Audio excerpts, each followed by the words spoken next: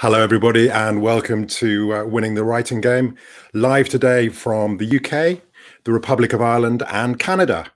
Welcome also to our viewers from all over the world, from Italy, South America, Nova Scotia, and closer to home.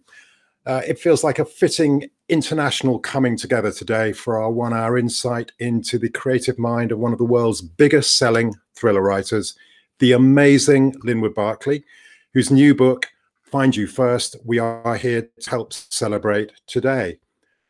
I'll be handing over in a moment to my best-selling colleague, Sam Blake, who's going to quiz Linwood. And remember that we welcome your comments and questions live throughout the next hour. I'll pop back at the end to join in and pose some of them on your behalf. Before we start, I would highly recommend two things. Firstly, order Linwood's new book, Find You First, now via your local independent bookstore. You need to support them at this point in time. And secondly, do register for updates on Linwood's excellent website, linwoodbarclay.com. Firstly, a little bit of scene setting. Linwood is, of course, a New York Times bestselling author with over 20 novels to his credit. He spent 3 decades in newspapers before turning full-time to writing thrillers. His books have been translated into a breathtaking 30 languages, sold millions of copies, and he counts a certain Mr. Stephen King among his fans. Many of his books, as you imagine, have been optioned for film and TV, and there was a series made in France, and Linwood wrote the screenplay for the film based on his novel, Never Saw It Coming. Born in the USA, Linwood's parents moved to Canada just as he was turning 4, and he's lived there ever since. So after launching his debut, the Zach Walker series in 2004, his first standalone thriller, No Time for Goodbye, crashed onto the international thriller scene. Over here, it spent 7 straight weeks at #1 and was the UK's best-selling novel of the year. So success after success has followed. And of his newest book, one reviewer said, "It's the best book of his career. I couldn't put it down, and you won't be able to either. If you enjoy thrillers, this is the real deal. It never lets up." That reviewer was Stephen King. Praise indeed. So, Linwood, you are very welcome indeed to How to Win the Writing Game. And Sam Blake, it's over to you now to get all forensic. Hi there, Simon. Thank you so much. I'm just bringing Linwood in now, and we can. There he is. Hi, Mr. Barclay. How are you doing there in Canada? Good morning. Hi, how are you? Good morning. But as we progress, we're going to start to get some sunshine in the window, I think. Hi, how are you? Good, very early start. I'm going to pop Simon out of the stream, and then we will be. There we go. Have a bit more space to chat. He'll be back a bit later. We're thrilled you're able to join us, and I have been completely gripped by Find You First. Let me show it to everybody there on the screen. That's the main cover, isn't it? I've got it. I'm going to bang it out into the comments soon, the buy link as well. But let me take you back just to the start of your career. Our audience is very much aspiring writers and people who basically just want to find out what it is that sells 1 million books. So that's all we need to get through. That's basically the bottom line today, is to find out how do you do it. So let's just go right back to, I suppose, starting out. And we were talking earlier before we came on about The Man from U.N.C.L.E. and how that inspired you to start writing or coming up with stories age 12. So just take us back and give us a little bit of background of how you got there. Yeah, I'm sort of, as people, if people are looking for advice, I'm kind of a overnight success after 40 years or so. So, but I mean, I was very interested in writing from a very early age, and I do credit television in many ways. I mean, when people say what inspired you, and I want to be able to say, well, it was Hemingway, it was Shakespeare, it was television, and I was a kid of the 60s, and I had my favorite shows like The Man from U.N.C.L.E. and Mission Impossible and Man X and all this kind of stuff. And around the age of 10, 11, I was finding that an episode a week of a show was not enough for me. I needed more adventures of these characters. So I thought, well, I'll just write them myself, what we would call fan fiction today. And so I think I was around 11 when I asked my dad to teach me how to type on this old Royal typewriter we had that Wow. weighed about the same as a Volkswagen. And so I started writing, by the time I was 12, I was writing 30, 40-page double-spaced type novellas, mostly Wow. based on The Man from U.N.C.L.E., but on others. And so it was those kind of shows that got me interested in writing, because I just had to have more adventures of these people. And so that's what kind of got me going. And I would say probably when I was 14, 15, 16, 17 years old, I thought what I really want to do more than anything is to write for television. But, there's not a lot of demand for 17-year-old TV scriptwriters. And so I was writing short stories, and I was writing other things. And I guess around the time I was getting to university, I was writing novels that were, with characters that I had invented instead of someone. And so probably by the time I was 20, 22, 23, 24 in there, I think I wrote at least 3 full novels, none of which were published, thankfully. I sent them out. I just sent them all. I was in my early 20s. I was rejected by some of the biggest and most prestigious publishers that are out. That's a true accolade. I like to joke, I could send a manuscript, put it in the mail, and send it off to Simon and Schuster, and it would be home by the time I got there. Like, that's the best they could reject. And yet I had some wonderful encouragement from some very established authors, a couple of two that I got to know. A Canadian writer named Margaret Lawrence, and the Ross MacDonald, the author who created the Lou Archer novels and so forth, who I incredibly had a friendship with and had dinner with one night when I was 21 years old. But it wasn't to be at that time. So when I was 22, I thought, well, where can a guy get paid money to write every day? And I got a newspaper job, and I spent 3 decades in newspapers, and the last half of it, I was a columnist. I got a gig as a columnist at the Toronto Star, where I had already worked for 12 years as an editor in lots of the departments. And so it was, I got the column in 1993, and out of the column grew, I did do actually 4 books that preceded any of my crime novels that were all Canada, 3 sort of straight humor books and a memoir. And so that kind of got me back up and running to do what I'd always wanted to do. And around 2001, I had an idea for a novel and developed it and got an agent, and that got published by Bantam in the US. That's and fantastic. That was a character named Zach Walker. I did 4 books about him that were only published in North America and sold collectively like 28 copies. And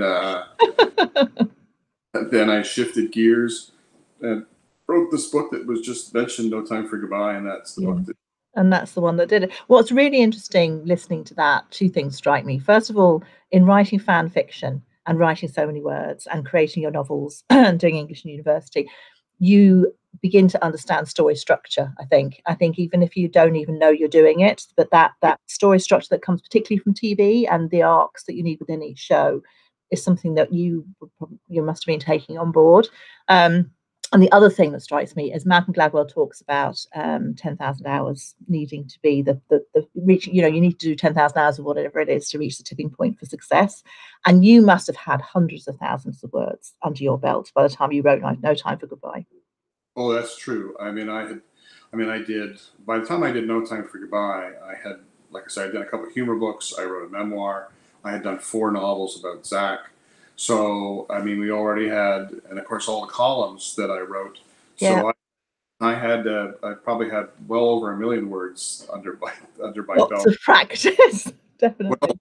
Well, because you do 3 columns a week. I worked out that was 60,000 words roughly a year that I wrote for the newspaper, which is a book in itself. Yeah. And so so yeah, by the time I came to actually doing No Time for Goodbye, I had written probably 1.5 million words or so. Seriously got the hang of it. I think that's what's really interesting, is that's the first of, like, you're at book 20 now, all standalones.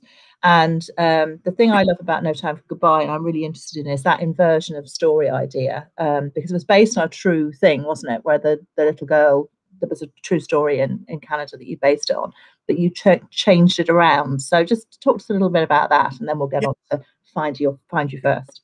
People are always wondering where did the ideas come from, and among, as you would know, I mean, among the writing community, that's sort of our sort of hilarious cliched question is, where do you get your ideas?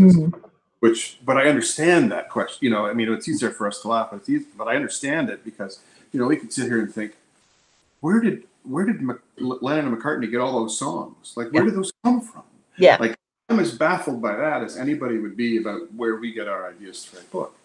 And so sometimes ideas just come out of thin air. They're just there. And sometimes they're inspired by something.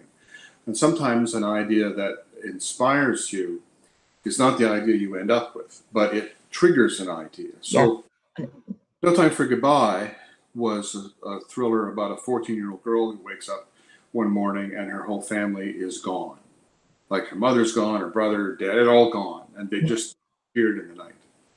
And what actually inspired that was a story in the Toronto area of a 14-year-old girl who had been abducted from her house in the night. And when her parents woke up in the morning, she was gone. She was gone, yeah.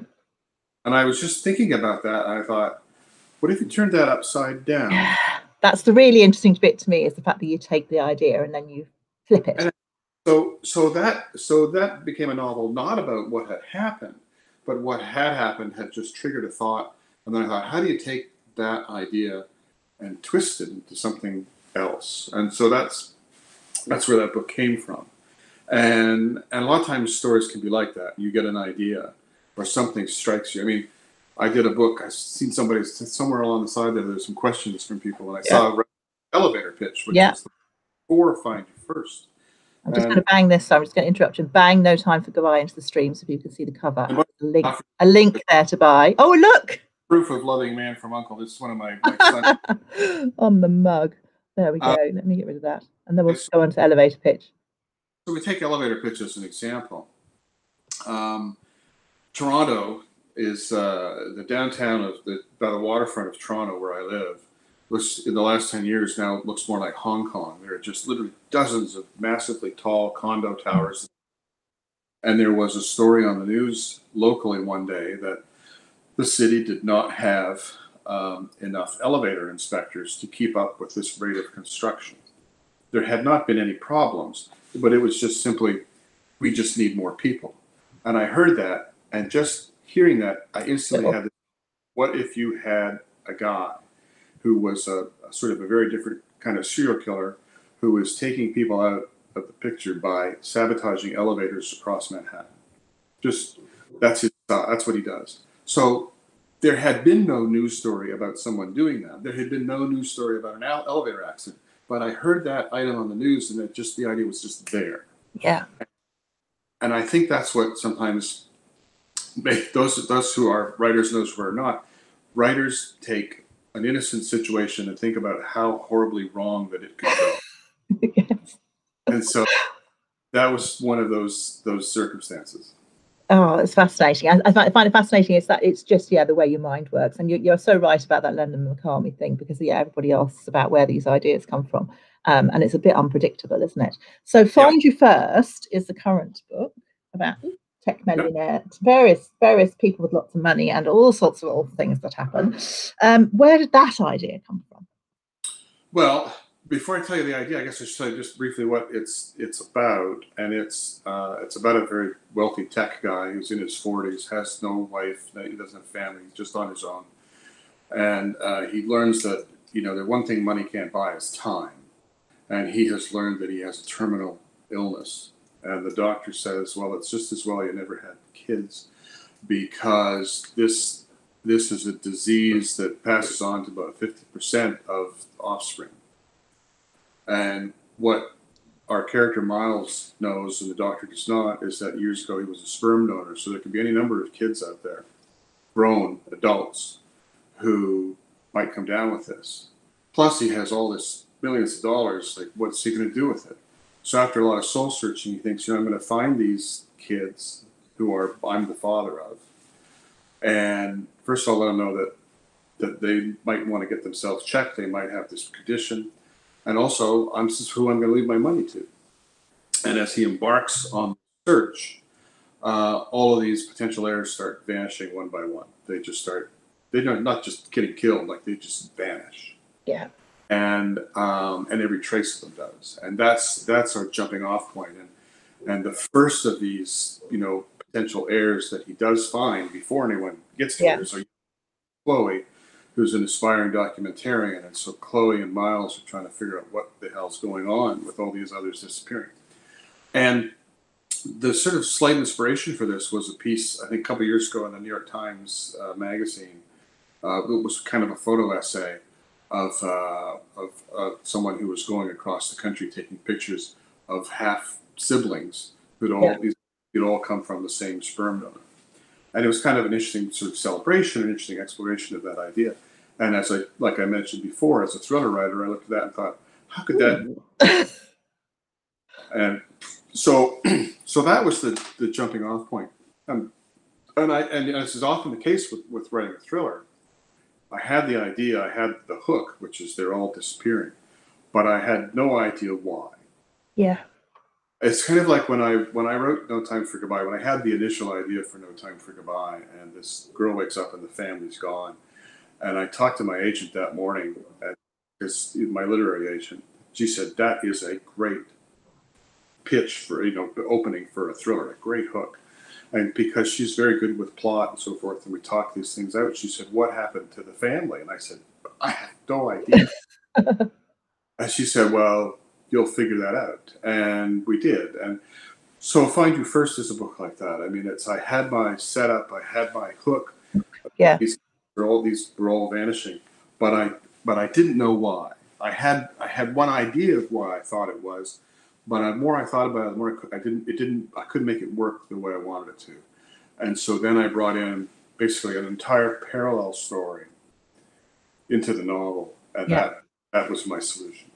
It's fascinating. That brings me on to structure, but I love, we opened with Todd, and Chloe has found, I find it really fascinating how you draw in sort of modern day influences and things that resonate with people. So there's a DNA database that you mentioned. Chloe's discovered she's using one of these, forgotten the name of them, all of them now, the DNA database where you can go and find your relatives or whatever they're called. And she hooks up with Todd, doesn't she? So this is where the book starts. And that's fascinating because that's starting to come through, and people finding relatives, and there are sort of stories that are coming through the news. And there's lots of other things. There's sort of an Epstein type thread, isn't there, as well? And so you're drawing on a lot of things that really resonate with people, I think, which makes the story feel really real. And the other thing that you do in all your books is really create amazing characters. So Chloe, just like you say, she's a documentarian. She works in a diner. She's got this park racer car, and she's just so real. I mean, did you spend a long time researching her and getting into her, or did she just arrive in your head? She just came. She just showed up at the door, and there she was. And she's so strong. And I just kind of had an instant sense of Chloe, that she was a very strong-willed, independent-minded young woman with a talent for photography and interviewing and so forth. And she was just there all at once. And her sort of smart alecky nature, and she becomes a great kind of foil for Miles too. Miles is this big wealthy tech guy who thinks he's just, such a bright guy. And she just kind of cuts him off at the knees all the time. Like, you think you know everything, but do you really know this? And so, but, I'd love to tell you that I spent a lot of time researching her and thinking about her for days, but I didn't. She was just there. I think that's the gift, though, as a writer, that happens sometimes, doesn't it? The characters literally just survive. Joseph O'Connor, I keep quoting this, but Joseph O'Connor has this, an Irish writer, has this theory that the characters sort of float around our heads as writers in some sort of ether, and they're waiting to connect with the writers who are going to tell their story. And when they arrive, then quite often they arrive fully formed, and that's what it sounds like. I feel that way kind of about this whole sort of the story in its essence. You know, like Yeah. the very idea for the story, like a girl wakes up, nobody's home, or this guy's trying to. This I always feel like those are the ideas that are just sort of floating out there, and they're just They're looking to land on the right person. 10 out of these little radar things on our head, and we're just waiting to go by. And I feel if I one of them a year, I'll be fine. Yeah, absolutely. Other ones just floated right past just now, and I thought, I wish I'd grabbed that one. That's exactly it. And the structure of this is quite complicated because you've got the parallel stories. You've got 9 children that Miles needs to find, who are all disappearing, and then you've got your parallel story as well.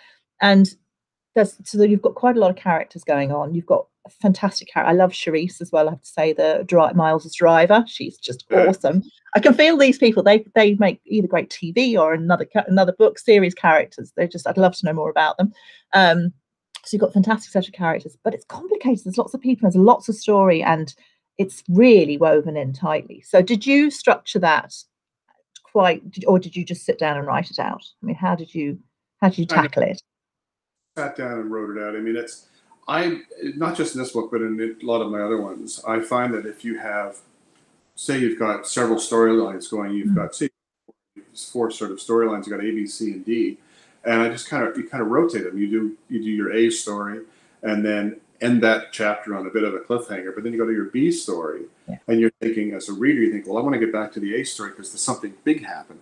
But now we're in the B story, and the B story ends with a kind of a cliffhanger. And you're like, now I got 2 I got to get back to. But then we go to the C story, and you're kind of rotating them around so that you're always falling into another story, but racing through it to get back to the other thread. And so it's kind of like this revolving door of stuff going on. And so I think that helps propel the story. Yeah.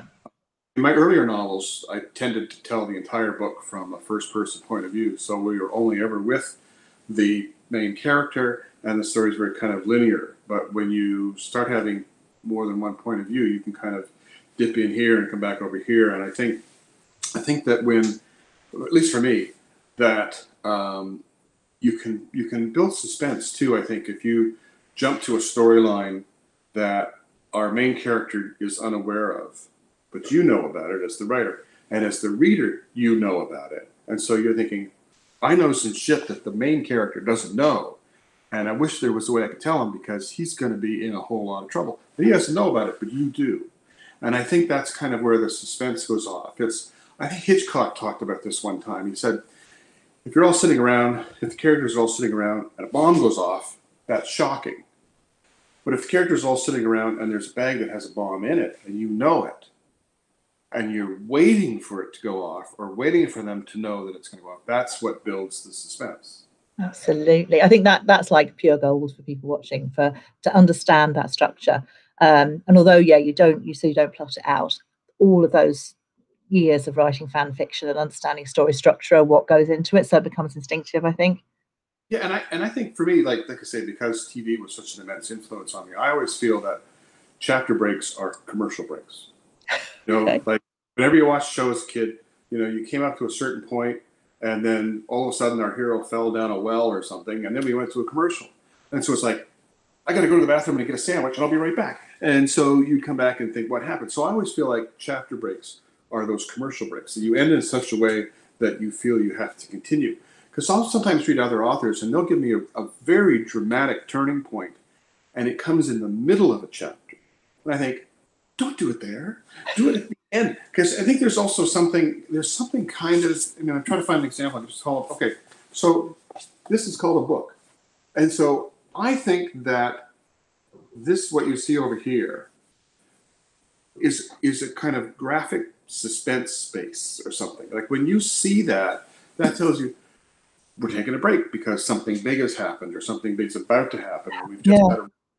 And so and then there's this big chunk of white space that hammers that point home to you, and that white space is the commercial break. And so that's the way I think about trying, not always successful, but trying to end chapters in such a way that you think, oh, I gotta keep on going. Yeah, I'm loving this. I always say to people that I learn something every single time I speak to an author, and that way of looking at chapters is honestly genius. It's great. That's exactly what it is, isn't it? It's that you have to, as an author, you have to. It would be lovely if we thought that people just read our books right the way through, but people do have to sleep occasionally. But if we think about it in terms of being a commercial break, then yeah, you want to go back. So I think that's that is literally the way this book works, because you can't put it down. You need to know what's going to happen next because of that suspension, that whole, the fact that bits and you want to know what's happening and how's it going to play out and what's going to happen. And it's really clever. It's the highest octane book I've read in a long time, and the ending is just insanely brilliant. So you guys have to make sure you buy your copy. I'm going to pop it in the screen now. I'm going to do it up there so you can see it there, just in case. And so it keeps up the momentum all the way through, and I can see completely from what you're saying that structure is what is propelling it. And it's sort of a cliche, but I think that especially once you kind of hit to a midpoint of a book, that the book is this big boulder rolling down a hill, and it's just going to go faster and faster as it heads down that hill. And I do think this book worked that way, and it does have a kind of over the top, outrageous kind of action towards the end, which I couldn't wait to get to. Crazy, but it's fun. It's so good. It really is, yeah. And it explains something. It's foreshadowed brilliantly because something happens right at the beginning and you're thinking, how mad is this? And then it comes into play all the way through. So yeah, I'm not going to give them any spoilers. They have to read it to find out what it's all about. No, really, really excellent. So we've got that's character. Sometimes they arrive, and the structure. You did, I think, a masterclass once. I'll just pop out the cover so I can see you properly. There we go. You did a masterclass once where you were speaking about how important the first page was in a book. Is the first page that you write the first page that we read, or does it sometimes take a while to play around and move stuff about? That varies. Sometimes I'll write something and then I decide to tack a prologue onto the beginning. But by this point, generally, that first page that I do ends up staying that way. But I do say, a lot of times people will ask, at a writing seminar, people are asking about how to get published, and my experience, for what it's worth, is, if you're looking for an agent, and I think trying to find a literary agent is a really good way to go if you can get one and contrary to what you might think, literary agents may get 20, 30 submissions a day, but a lot of them will look at all of them. Like, they'll have a quick look. It sometimes take long.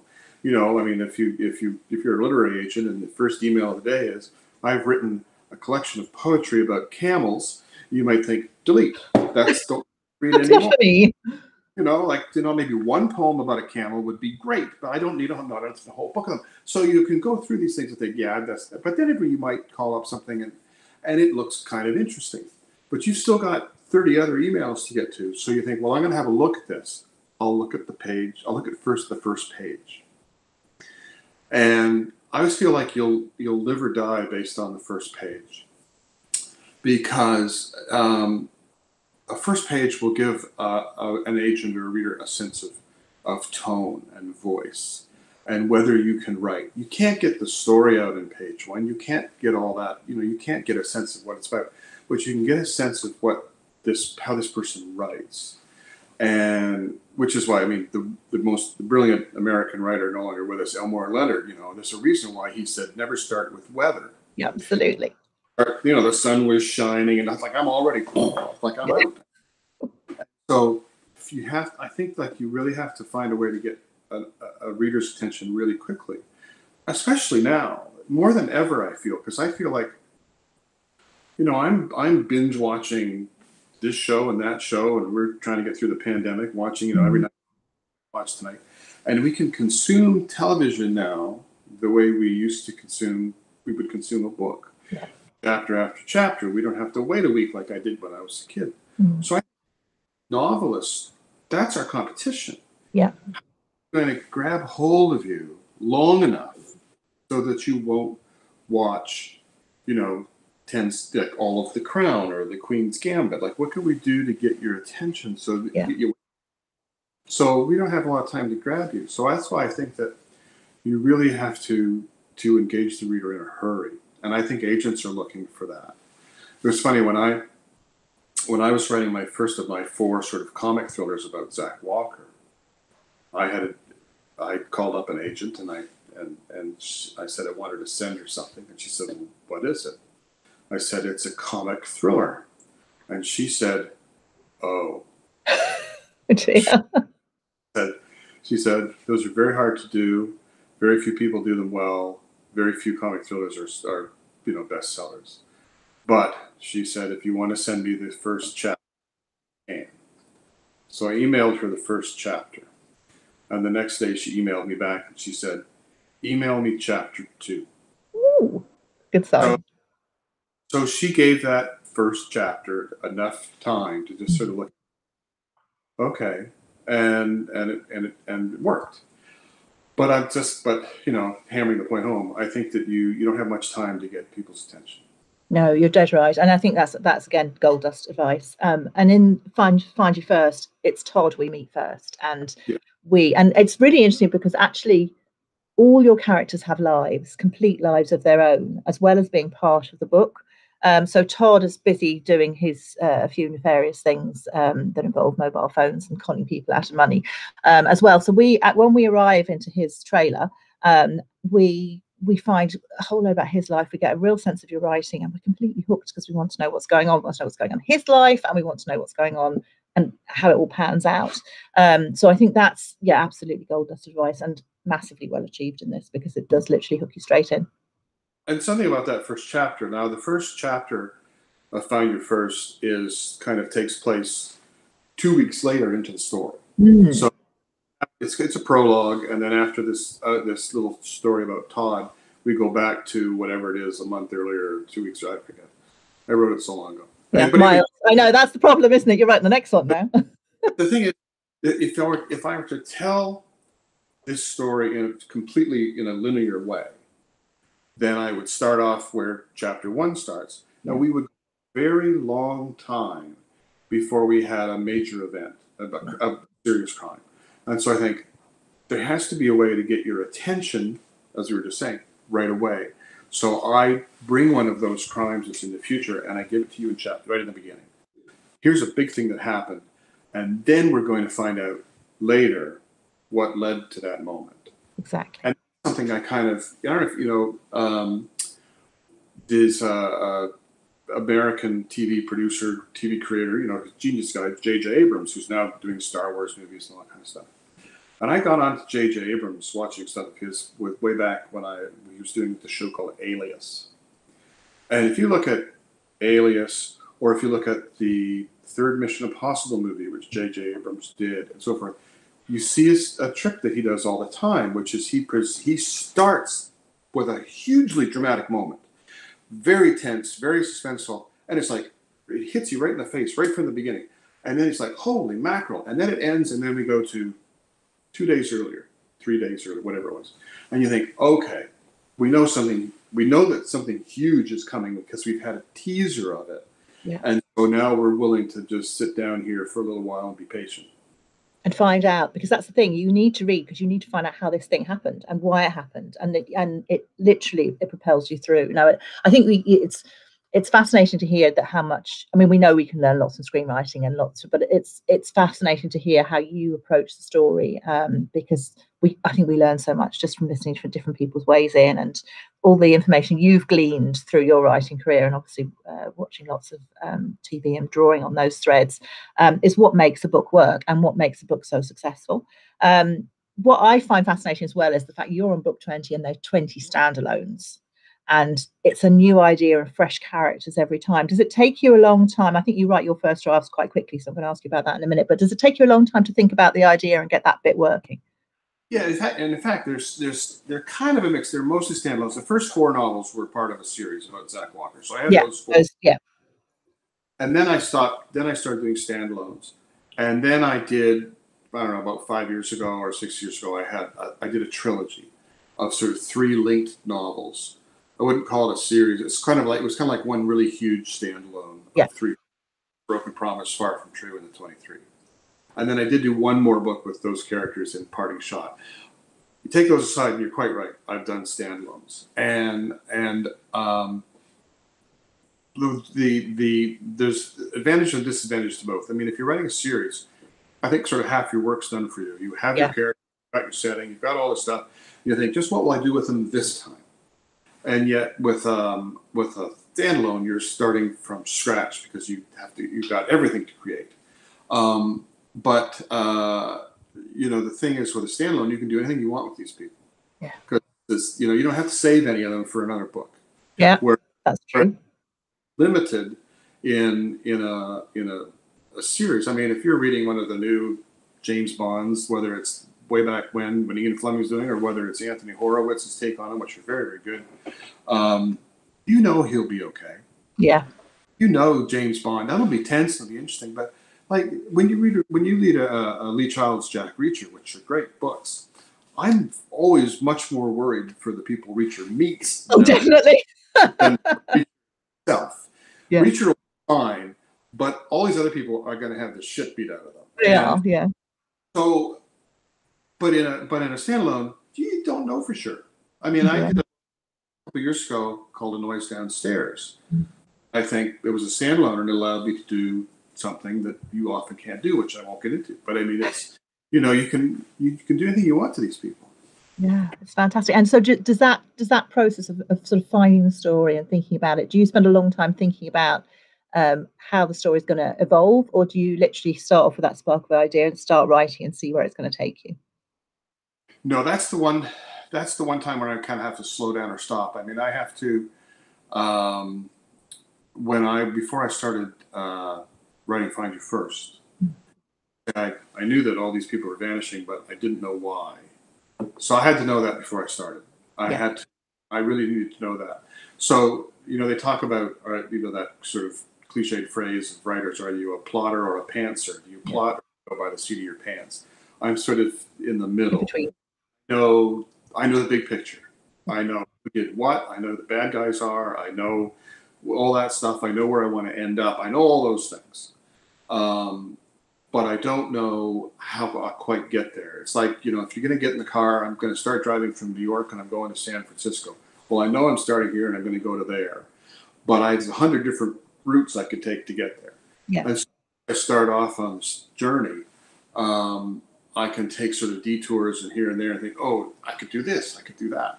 So the opportunities that exist in the book, I don't realize until I get to them that I can do this now. But I do know where I'm going. Where your headphone. It's kind of I learned that lesson really early, because when I was writing that first Zach Walker book, and I had an agent, and I had 2/3 of the book done, and my agent read the first 2/3, and she said, and because I say she's really good at working out plots and stuff, and she said, "Who did it? Like, who's the killer?" And I said, "Well, it's either," and she said, "Stop." She said, "If you don't know, stop. And before you read another chapter, figure out the last third of this book." And I did. And it was a really good lesson, because then I figured it all out. And oh, yeah. And then all the tumblers fell into place. Yeah.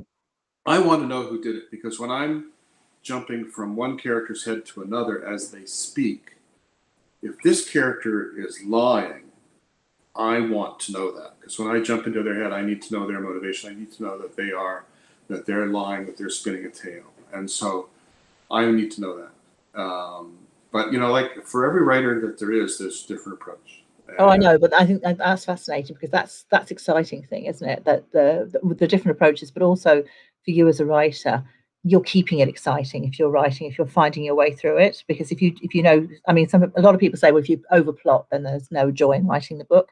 And I think that's an ideal, when you've got the confidence to do that, that's an ideal balance. I mean, I've done Ian Rankin's a friend. I've done lots of events with Ian over the years, and Ian talks about he doesn't plan it all out. He starts working. He said he writes the book to find out what happened. Yeah. Which I think is great and exciting.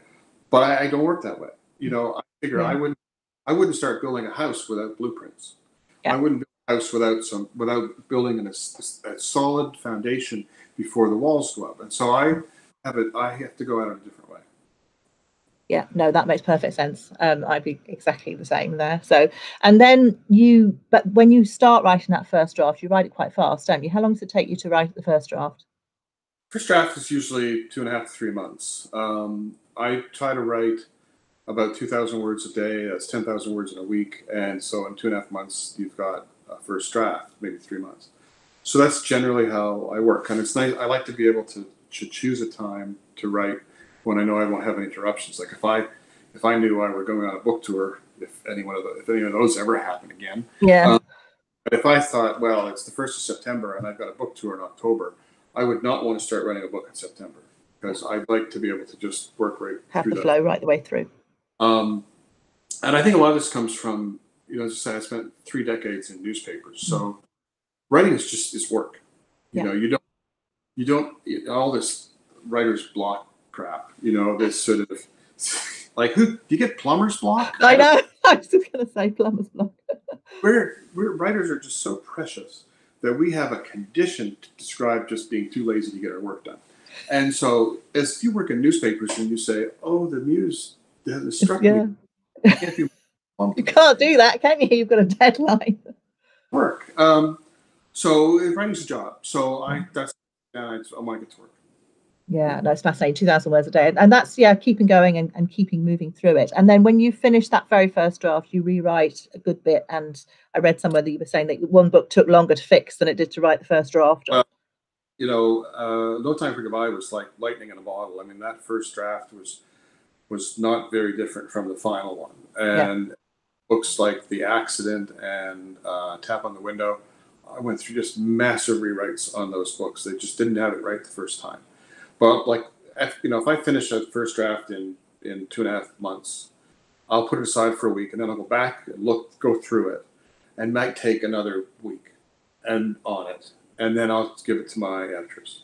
Yeah. And because I figure there's no sense killing myself doing 100 other things to this until I find out whether they think everything's wrong anyway. So I'm just get it to them and see what they think. So, but I always find that I'm in that period right now where you've delivered a book. I've delivered next year's book, and it's with and it's like waiting for tests to come back from the doctor. Am I going to be okay? Yeah, is it going to work? It's all over. So that's always a bit of a stressful time waiting for that. Oh yeah, exciting too though. It's lovely. I think that break then is like you say, you put it away for a week before you go back to it, and that's really valuable too, because you need new eyes, don't you? Because you get so absorbed in the story, especially a complicated one like Find Your First. I find that it's interesting. I find that you get so close to it, you not only can't see what's not working, you don't even see what is working. Because you might finish it, people will be, wow, I love the part about, you think, oh, okay, I guess that was all right. But you get so close to it. I have some books that are favorites that I've done, and some, and someone will say, oh, my absolute favorite book is such and such a book, which might be one I like the least. And it seems rude to argue and say, no, I'm sorry, you're wrong. That's a piece of shit. It's just awful. And so I just say, okay, yeah, thanks. That's great. That's good. That's good. And move on to the next one. So obviously you're working ahead. You've got the next idea delivered. Have you an idea for the book, the next two? Yeah. Have you the next one? I need to start writing a book probably by the end of September, October. I have no idea what it would be at all, but that's okay because something will always come. But so the book that would be out, say, a year from now, I have delivered that manuscript, but I know it'll come back to me and I'll have work to do on that. Yeah. And I wrote a book, God, it must be like 2-3 years ago now.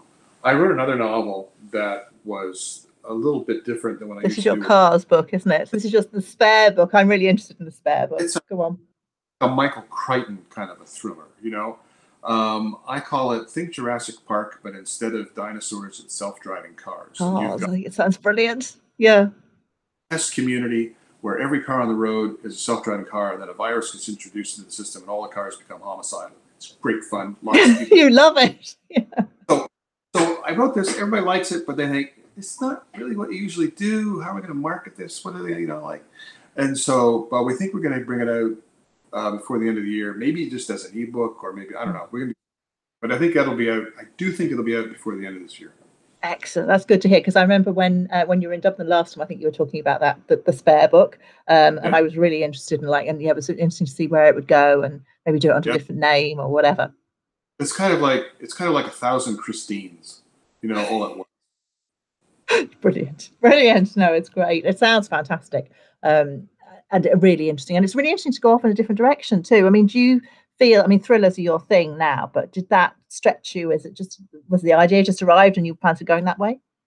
I have another idea for a sort of, I don't know if it's sci-fi or whatever, but I have another idea that I've had in the back of my head for literally years that I've maybe eventually will do one day. But it's a bit of a departure from what people expect to read from me. Yeah. So it's figuring out when's the right time, or that kind What of to thing. do with it? Yeah. Perhaps you just need another name, and then you can just let them out. That All these slightly sci-fi ones. that might, A whole new readership that might be the answer. to bring them in now. Goodness me, this is absolutely fascinating. We have had a host of questions. So I think this might be a good time to bring Mr. Trewin in, who hopefully will have been keeping an eye on the questions. I'm going to pop him, and I'm going to pop in the book again. Here he comes. Just give us a couple of seconds, then we can go through them because I can see loads. There's Simon. I'm just going to bring the book in, Simon, so we've got a better layout. That's better, isn't it? Or go. Have we got? Oh, we need to unmute you. Hang on a minute. I'm just going to unmute you. Try that now. Now we can hear you. Yeah, I think you've been keeping an eye on them as well. But I think, firstly, people don't want the hour ever to end. But I know you've got fascinating. To do something pretty quickly. I've got a question before we go to these fantastic ones I've got here. You mentioned about the pandemic, and you mentioned about how we've got to, as writers, you've got to grab readers' attention. Do you think the whole notion of what a contemporary novel or contemporary thriller is going to be in the future is going to be changed by what we've all lived through? I don't know. I mean, did World War II change what thrillers are? This is a major event for sure. But people keep asking, are we going to write a thriller about a pandemic? And I think, well, there's probably only 700 other authors who wrote debate a novel about the pandemic. And how much will we necessarily, at least right away, want to read about through it? It's like, oh, please, I've had enough. I mean, there's already somebody's made some movie that went straight to Netflix that's about a pandemic. I can't imagine wanting to watch this, although I did watch Contagion. Oh gosh, I watched that early on. Bad idea. But I think everyone should have been forced to watch, actually. But anyway. Oh, it's terrifying. I think that, so I don't plan to write it, but I do think, like the novel that I've just delivered, which I have set in the year that it comes out in 2022, there are a couple of references to it. Because we can't pretend it didn't happen. Like there's a reference to the guy's still got some sanitizer in his truck or some latex gloves that he used when he would go buy gas. And so it's like, yeah, that happened. And I'm hopeful that by the time the book would come out in over a year, that we'll kind of mostly move past this. Either that, or we're all going to set our books from here on in 2019. But then I think a great pandemic thriller was written by Mr. King in around 1979. It was called The Stand. I mean, we can't top it. So what would be the point? I mean, I think for me anyway, it's going to, like, if you're writing a novel and a couple of people meet in a bar, are they going to meet in a bar? Are they going to sit close together? Are they going to shake hands? Will our habits change moving forward so we don't do these things? I think that remains to be seen. So I guess all these people who write historical novels, they don't have to worry about this. No, that's for sure. When you, a lot of people we've spoken to talk about how if you want to be a writer, you've got to be a reader first and foremost. And I think you've talked a lot about reading and writing when you were growing up. Do you read other authors while you're writing, or do you kind of shut off your influences? I hear that from some people that that when they're writing they can't read. I think, well, can you not walk and chew gum? I mean, I mean, if I read a book a year, and between writing it and editing it and all stuff, that takes up like 5-6 months out of the year. I think so. If I chose not to read stuff at that time, there wouldn't be a lot. I wouldn't get a lot of reading done. So it's not an issue for me. Like I'll read whatever I want when I'm working. It's not. It's totally separate. And do you read widely in lots of genres, like anyone else? Yeah, I mean, I do read a lot of crime fiction. I don't know if I read a lot of thrillers, like the kind of thing I write. but I'm kind of all over the place to some degree. I mean, I just read Barack Obama's book a few weeks ago. Read two novels that are this massive novel called Paradise Falls that was written back in the 60s that I've been waiting to read forever, and I had time in January. And occasionally I read a biography or something. But I tend to read when it comes to crime fiction and so forth. I read people who I think are way better than I am. And I just look and think, wow, how could I get to be this good? You know, like you pick up James Lee Burke and you think, how does he do this? You know, how does he write one of these every? It's just astonishing piece of work. So, but I do kind of read, you know, all sorts of different things. Yeah, it's really interesting. Somebody's saying here that they read Elevator Pitch, and it was so good they didn't know what to go to next. They couldn't find anything after it.